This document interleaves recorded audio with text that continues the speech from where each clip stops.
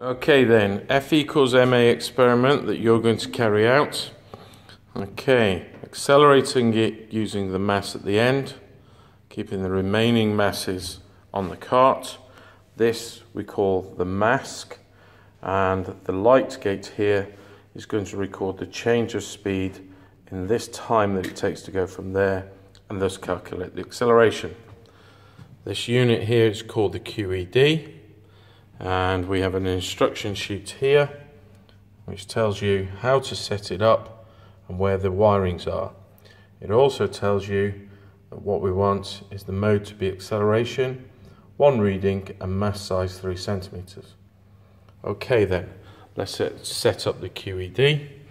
So we press the select button and we press it again and again until it's acceleration. Press enter. We want just 1 reading, press enter. The mass size is 3 centimeters, so press again, and select it. Press G when we're ready to go. Okay, so we're ready to go. And it's waiting for us to set it going. We'll take these masses off here, get it to accelerate, catch it, so it doesn't fall off the end.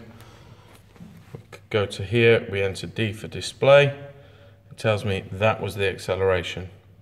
I'll probably repeat that twice more at different positions to check that it's right.